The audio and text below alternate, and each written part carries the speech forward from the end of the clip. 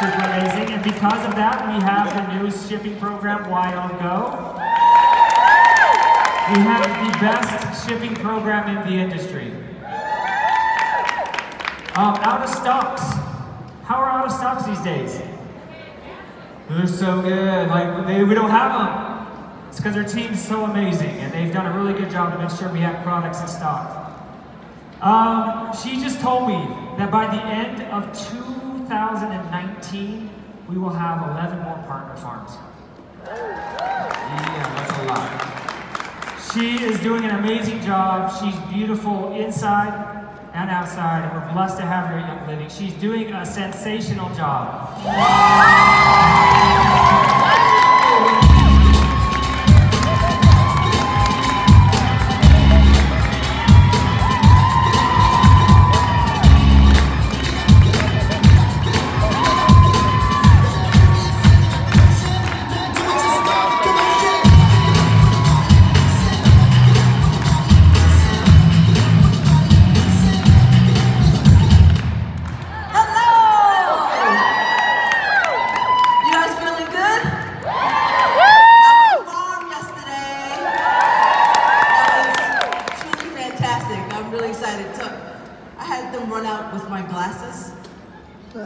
When you're in your 50s, you need these. I refuse to get the laser surgery, but I have my glasses handy just in case I can't see the board, but I think we're doing good. So, I'm so excited to be with you guys today.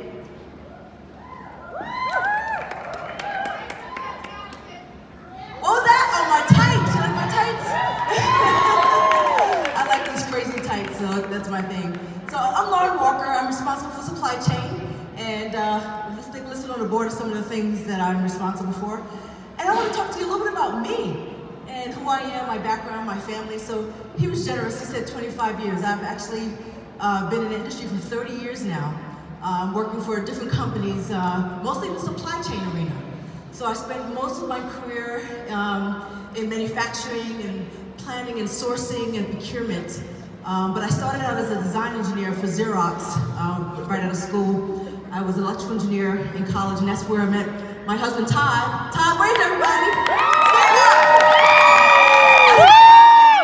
You probably know him. He's a VP of sales, and he spends a lot of time with you. So you probably saw him at the dinner a couple of nights ago, and we have this hashtag that Gary created for him called Where's Todd? Because he's always there, but you never know where he is. He's always mingling with people and running around and having a good time. But Todd and I have been married this coming November for 27 years. And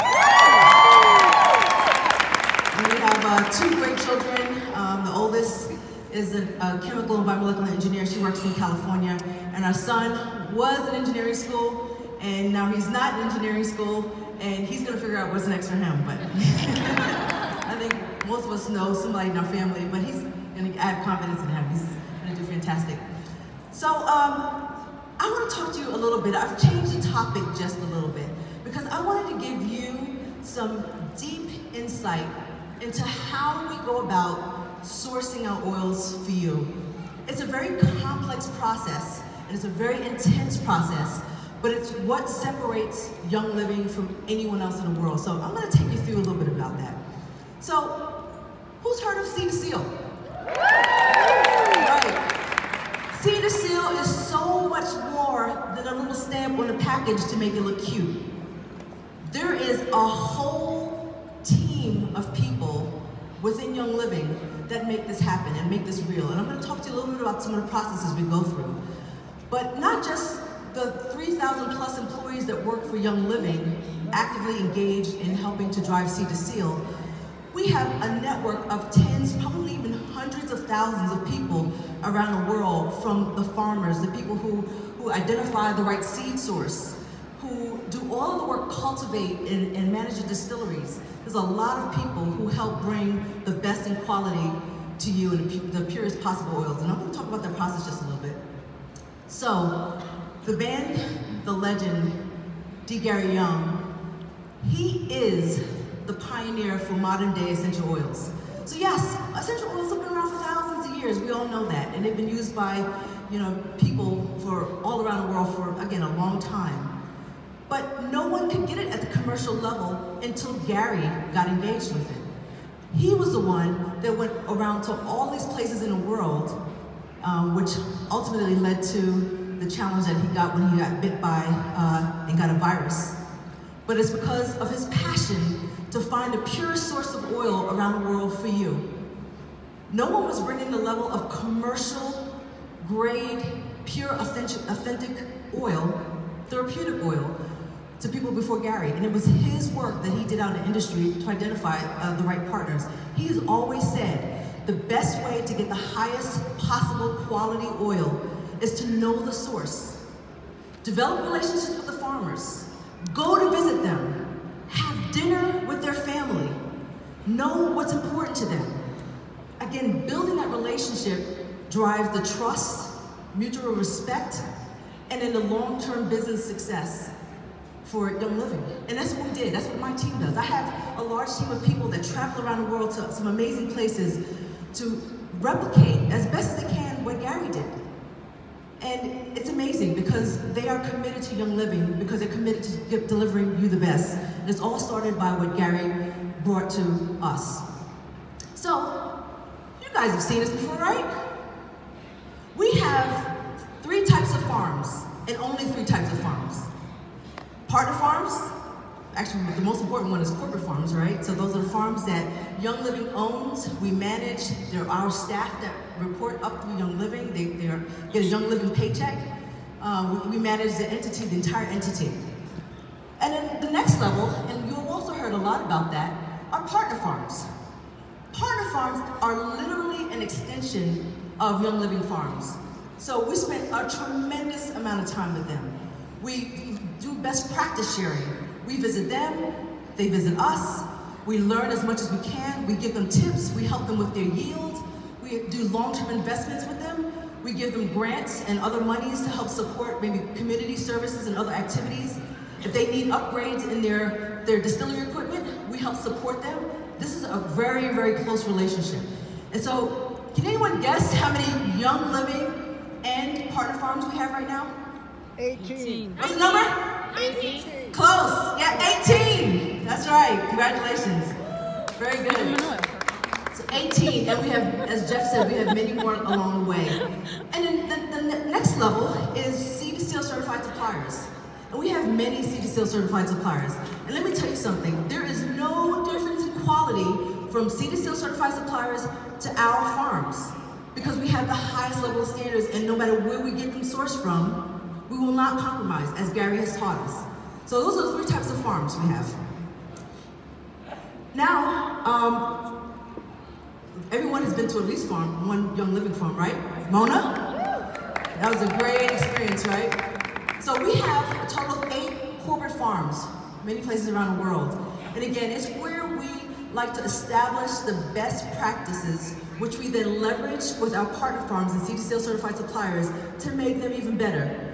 We're doing so much work, particularly at Mona, and there's a gentleman who one day I'm going to have you listen to, but he can tell you the story of the work that we're doing at Mona that sets us apart from any other farm that's out there, from how we manage our soil, to how we manage the water systems there, to how we turn byproducts that come out as a result of our distillation process into beautiful peat that is then reapplied to our land to make it the most fertile possible soil that's available.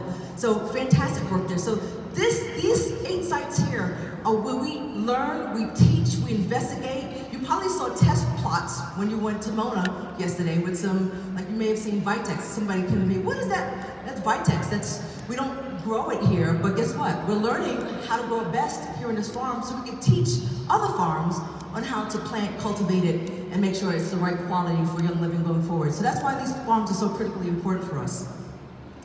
And why we'll always have our own farms, because it sets us apart and it puts us in the position of being leaders in the industry for best practices and highest quality and authentic products. And then when we do this, we teach others. And that brings the whole industry up. And just a quick graphic. These are, it's kind of busy, probably not hard to see, but this is probably in a lot of books that you've seen before. And it just represents where we have all of our partner farms, Young Living farms, and all of our corporate offices around the world. So I'm gonna do something real quick. I'm gonna take you through a beautiful journey. A journey of what it takes to have a young oil join our portfolio so we can now serve it to you, give it to you, and have it be a part of our, your lifestyle. And I'm going to talk about an oil in particular, and I'll talk about that in just a second. But it's a really long process. I've had people come to me and say, oh, I have access to 5 acres of land, and I'd love to plant something for Young Living and be able to be a part of Young Living's network. And it takes years because of what I'm about to share with you to make sure that they are up to speed and have the right level of systems that they can sustain for the long haul and meet our expectations. So I'll take you through the journey. So we go around the world. We visit many farms, many people out there to see what the best practices are, learn from them. But then we go to spend a lot of time at our farms to do audits. We audit almost every single farm that we come in contact with, and it's complex. So some of these pictures here are India, and I went with the team to India late last year. I think it was November timeframe. We have pictures from Madagascar here. There's pictures from Australia. That's Australian sandalwood, sacred sandalwood on the far right there. So we go all over the world. This is just a handful. So this year alone, we visited over 30 countries, doing audits, building relationships with our farmers and growers. And so it's a complex job. We never sleep, but this is all to ensure we have the perfect quality for you. But there's some of the journeys, and to get to some of these places, Madagascar, for example, from Utah, takes a total of about 48 hours to get there. 48 hours. And that includes airplanes, boats, we did a canoe, and then we had to hike around crazy areas in order to get to the places where we finally needed to be. So these are complex projects, but they're all worth it. We learned so much, and it's been a fantastic experience. But the oil I'm going to talk about is Fregonia. Fregonia is a beautiful oil. And did anyone see my YL Go Drop video yesterday, the Facebook Live? You were all busy on the farm, so you probably didn't see it. But as one of the things that I dropped into the box was a Fregonia bottle. And it's because it's going to be another couple years before it actually gets to you because of the complex process. But Fregonia oil is really, where it comes from is mostly Australia. And it's a beautiful oil. It reminds me a little bit of tea tree, but it has a more fragrant, floral aroma to it. It's absolutely beautiful, fantastic oil. And we started working with a potential partner years ago. We started in 2016, beginning of 2016. And it still has not come to market yet. Not because they're doing anything wrong, because that's how we manage to make sure that we get the highest purity, quality oil. So I want to go through the different steps that we embark on. So the first step, and feel free to take pictures of, I'm going to have some detail that talks through each one of these steps. Take pictures because I want you to know what we do and why we're so different than any other oil company, essential oil company out there. So we do a deep dive in authenticity of the species. And here's what some of that looks like. We look at the records of where the seeds are coming from. We test to make sure there's no GMO seeds whatsoever in those batches because we have them validate the certificates that it's not. We do DNA testing on the seeds to again make sure that they're the right species by a botanist, and then they verify that with reports that they send back to us that we review. And then we audit those facilities to make sure that they know what they're doing, so when they tell us it is pure, it is totally pure. So those are some of the things we do with authenticity, and I'm going to run through some of these really quickly. We check agricultural practices at the farm. So what you see there, you probably, the top left picture is a farm in, this is actually the farm that we're going to get Fregonia from. So we looked at their entire drip line. We look at how they do their irrigation, for example, and that's a map of their entire drip line.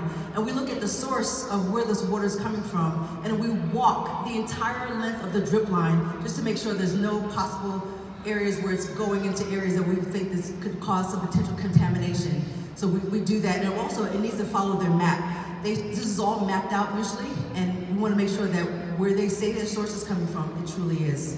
And down at the bottom right is where they're taking samples of the source of the water and they test for dozens and dozens of things to make sure the water meets our quality expectations.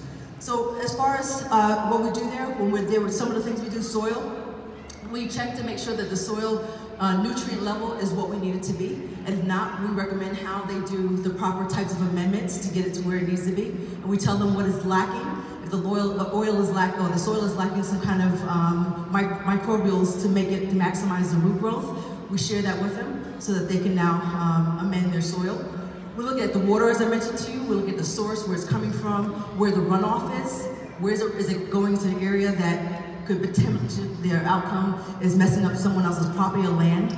Are they permitted to do that? So we review all of that as well. And then how they're making sure that they're not adding anything to the soil that we don't agree. We have a list of do nots, like clearly they're not going to use any pesticides, they're not going to use this and that and the other. We have a list and we review that, and we make sure that that does not exist anywhere in their property, and we test the soil to ensure that it's of the pure state.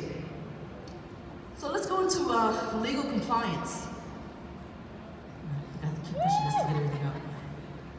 Baby, everyone loves Matt French, the legal guy. He's so cool. But his team helps us from a compliance standpoint. And what we do is we spend a lot of time here in this area to make sure that we have all of the right documentation needed. Because it's not just that we are doing things compliantly, but that the places that we're sourcing our oils from are also compliant.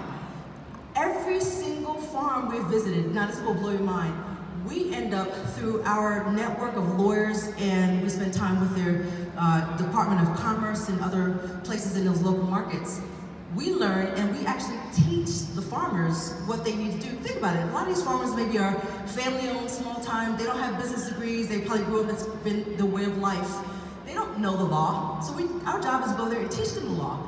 Here's the permits that you need in order to do things the right way. Here's the documentation you need. Here's who you need to talk to. So we spend a lot of time doing that. So again, here's some examples of some of the things that we look for. That they're complying with the right regulations, critically important. Not just us, but they are as well. They're an extension of us. They are part of Young Living, part of our family. We don't want them to get into any trouble, just like we wouldn't want Young Living to get into any trouble. So we validate and verify that they're doing business the right way.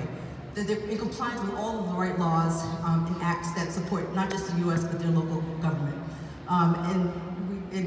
Deforestation, you see the last bullet there, we spend a lot of time because there are some sources that we get that are where it's out in the natural, and they have to have permits to make sure that they can go do that. It may not be a farm, but they can go get that, but they have to have a permit to make sure that they can't just go wildcraft when someone else's private property, or that the government allows them to wildcraft, and their practices do not lead to deforestation of that particular species.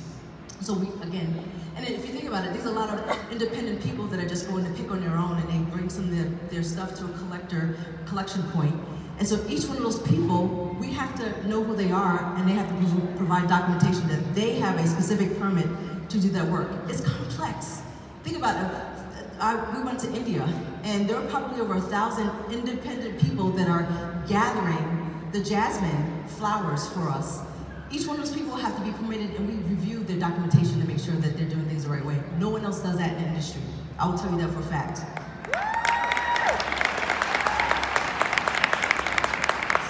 So what I'm sharing with you right now, we have an audit booklet that we take with us when we go visit, and at the end of these audits, there's probably as many pages as the Bible. I'm telling you, because we're documenting all of these, and we're getting pictures of their farms and their lands and everything that they have, and so it's pretty amazing. We get pictures of the people who work in the farms, and so it's a huge book that we end up at the end of these tours. So we have a huge library documenting all of these items. But social practices is another big one. Again, no one else really looks at. We make sure that, for example, if kids are too young to work based on what the community expects, they can't work for Young Living. They can't go and pick for Young Living. Go pick for somebody else, not for Young Living.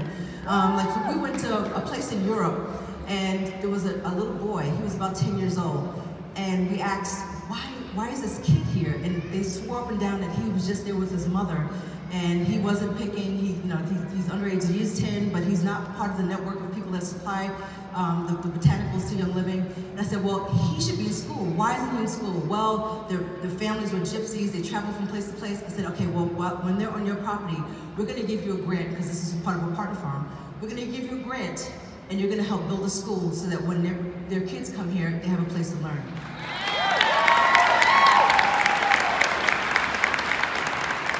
We we check out safe practices. Do they have the right safety equipment so that they don't get hurt? If they're using machinery, are they old enough to use that machinery? Have they been taught? What are the training records? All things that we look at to make sure that they're doing right with the people. Wages, we look at what the local wages are. We want them to be at least above minimum wage so that they're not, it's not slave labor. That is absolutely nothing we will ever support. So we verify all of this during our trips.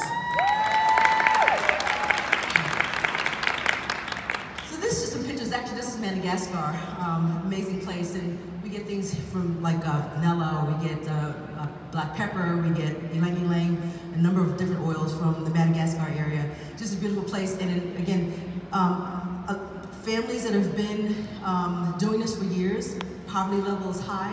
And so our goal is always, how do we not leave, but when we leave that facility after the tour, what are we gonna go back and think about so we can make a better place for them? How do we make them better off? Again, is it schools? Is it access to health care? Is it improved wages? So we look at all of those things and we come back with a plan with that supplier to help this community to be in a better place. And so I love some of the things that Young Living is doing. We absolutely make a difference around the world for the places that source our products. Harvesting and collection. Again, another intense process that we spend a lot of time looking into. So, you know, one day you're gonna have, this is a gentleman called David Little. He joined our organization about 1.5 years ago, and he's just been fantastic. He's an agronomist by degree, and he knows the best practices for how we harvest, how we plant, and how to just maintain the richness of our soil to have the optimal quality of product for us. And you know, it's amazing when you hear him talk through this, and you will at some point in time. But even things like, we spend a lot of time thinking about weeds and weed control and how we do that the right way. We think about, we have a lot of host plants. You may not notice it, but you'll see a lot more as you visit more farms. We have the main item that we're growing and harvesting, but then in between there, we tend to have host plants. And the host plants, the reason why they're there is to help drive improvement in the soil quality, and they help build the root system of the plant that we're trying to target. So it's truly exciting to see what types of host plants we can have to help maximize the effectiveness of the plant that we're trying to distill. And then with that, what we need to make sure is when we have those host plants, we got to make sure that they stay separate. We don't want them to get into the lavender otherwise. So it takes quite a bit of planning and training of our people on the farm to teach them how to do this the right way. But that's the list of things that we do just to make sure, again, we optimize our quality. And these are audits that they don't just happen at our partner farm and CDCL certified suppliers. Our own farms are required to go through these same audits, and we give them feedback. And we hold them accountable for timelines. And we hold them accountable for getting it done when we say we need to get it done. And they come back to us with a report telling us the detail. And then we go back to visit again to make sure that they've done everything on the audit and it's been closed out.